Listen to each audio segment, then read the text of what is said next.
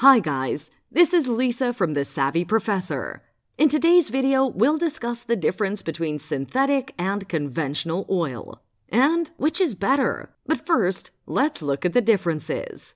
So, the main difference between these synthetic and conventional oils is the composition of the oils. Synthetic oil is modified petroleum with artificial chemicals. The petroleum molecules are broken down and then rebuilt. On the other hand, conventional oil is generally refined after the extraction of crude oil from the ground. It's less refined than synthetic oil. If you took samples of both oils under a microscope, you'd see millions of molecules. In synthetic, the molecules would be about the same size and structure, while in conventional, they would all have different sizes and structures. The differences in the molecules give the oils different properties. Synthetic and conventional oils differ in resistance to extreme temperatures. Synthetic oil has a higher viscosity index, which makes it more stable in the face of temperature changes.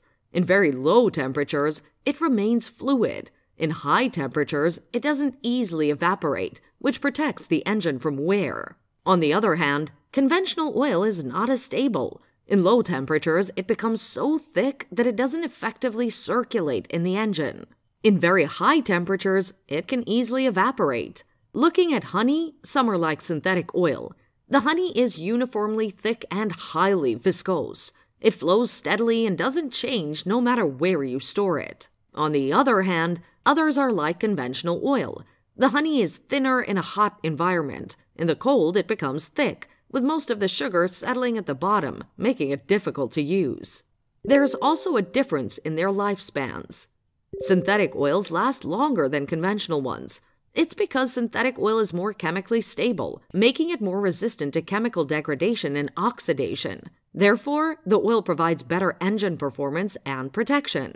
Conventional oils are less stable and more prone to oil degradation, including the combustion of byproducts. The oil oxidizes and acidifies more easily, which causes corrosion and diminishes engine performance. If you have well-processed food with preservatives like synthetic oils, it'll not rot that easily. But if you hardly process or preserve the food, it'll probably not last that long. But are there any similarities between synthetic and conventional oils? Both synthetic and conventional oils provide adequate lubrication for moderately active vehicles. They both meet the standards of the International Lubricant Standardization and Advisory Committee, or ILSAC. To sum up, which is better, synthetic or conventional oil? Both synthetic and conventional oils are effective, but synthetic oil is better. Even though it's more expensive, it'll save you long-term by protecting your engine's components over time. The oil has high-quality base oils and uniform molecules that reduce friction in the engine. You'll also have fewer oil changes because the oil is more resistant to chemical degradation.